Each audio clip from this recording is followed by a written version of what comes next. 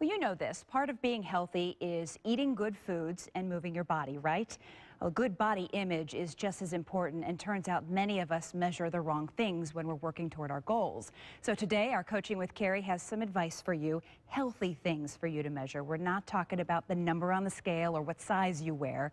Instead of measuring pounds and inches, shift your focus. Measure what really matters, and there's a reason for this.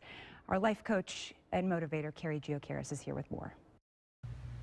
We really have to stop defining our self-worth and beauty based on these letters and numbers that don't mean anything. When we move our bodies to lose something, whether it's inches, pounds, pant sizes, we really gain nothing but struggle and disappointment. But when we do it for the simple joy of being able to do so, we gain everything.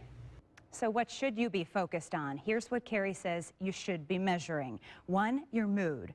Check in and see how you feel before you start exercising and compare it to how you feel after. That's the very best indicator of whether something's actually working. 2, your energy. Measure how much energy you're finding you have from exercising, and that helps you stay on track. And remind yourself of that.